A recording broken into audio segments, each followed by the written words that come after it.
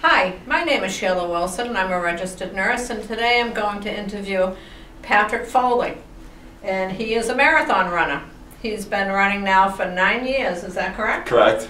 And your first year, what did you run for? My first year I actually ran it for myself. It was just kind of an ego thing, I guess, and you know, over the years everyone always asked, you know, what are you running for? And I never had an answer, and every year I kind of felt bad about that.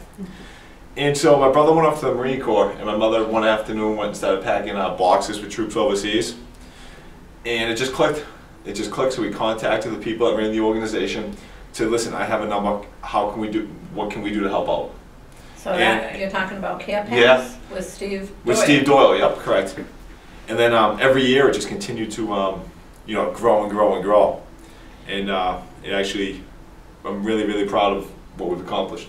And do you remember how much, now how did you raise money, or what? How did you get involved with Care Pass? Yeah, sure, we raised money. We did a big benefit fundraiser, all sorts of raffle items, silent auction items, a DJ and food, and the event just grew and grew and grew every year, and it's just amazing how much it's grown. Now this is J.J. Foley's, the fundraiser? Yeah, the fundraiser at J.J. Foley's. It's my family's bar and restaurant, correct. I've been there, and I've seen all sorts of, you buy raffle tickets, and there's this beautiful young girl right at the door, and she has a little, your sister, yeah. She has a shoebox, and she greets everybody, and she opens up her shoebox, and money just drops in there. And you would think that she's like the town crier. She knows everybody in the town. Yeah, and, that's right. She's absolutely wonderful. Yeah. And then we buy the tickets, right. The strips of tickets. Yeah. Sign our name, put them in. That's right. It was absolutely, you get some really great gifts to raffle off. You do. So now, after 8 years, this is your 9th. This is 9th coming up. This is our 6th year raising money though. So. 6th year.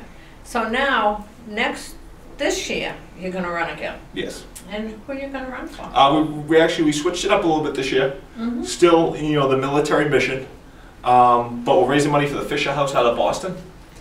I got really interested in this organization a few months back when the government shutdown was going to happen.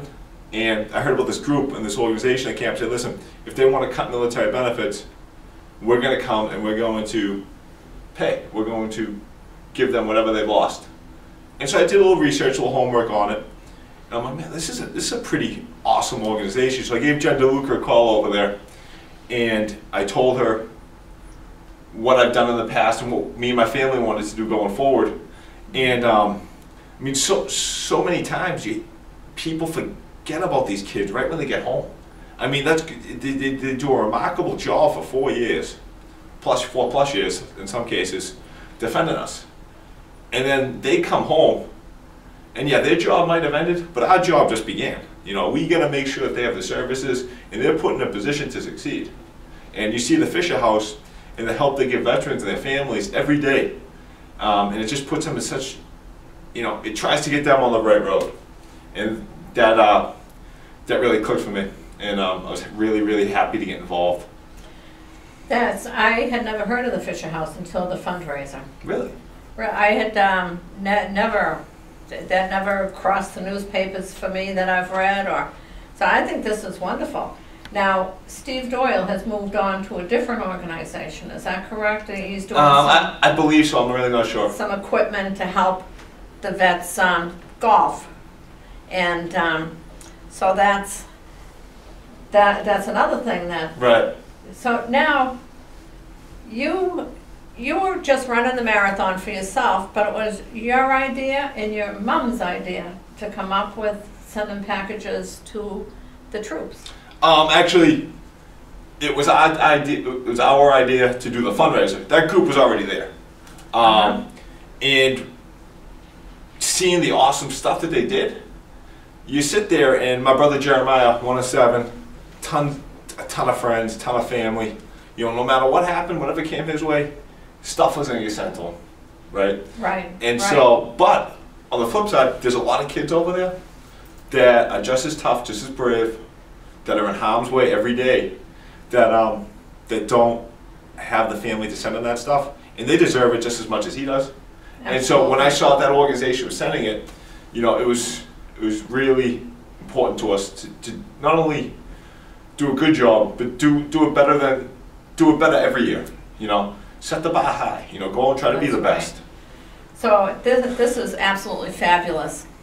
One young man, an idea, and look how far it's gone. You've raised thousands. Yeah. So without Thousands. counting this year, $135,000. And that all went to sending packages to our for troops care overseas. And you get the letters, they send you thank you letters, and you just read them, and it just, like, they're thanking us for doing this. To your eyes. It does. They're out there really fighting does. for us to be able to sit here and to record something so that everybody else can hear what you're sitting there and you're like, okay, like, you got shot at, and you're thanking me for a bag of chips that's in there in Sports Illustrated. You know, it's... Right. I've been there. Now, what about Boston Strong? What do you think about that? Love it. That? Yeah. I love it. It's I've been talking to a few people about it, and to think back last year, how right after the bombings happened, and all you heard about was the Red Sox and the World Series and how great it was, you know, for the city to come back and turn around from that. Mm-hmm. You know, and that's great. And I'm a huge sports fan. As far as I'm concerned, Boston's comeback that began at 2:51.